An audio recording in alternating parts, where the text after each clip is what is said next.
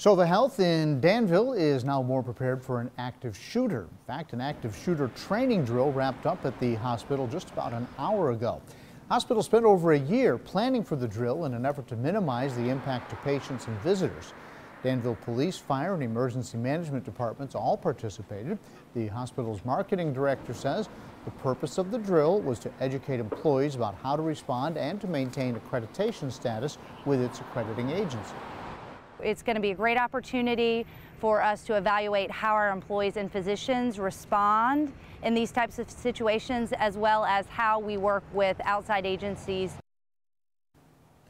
Everyone involved will now spend the next week discussing how the drill went.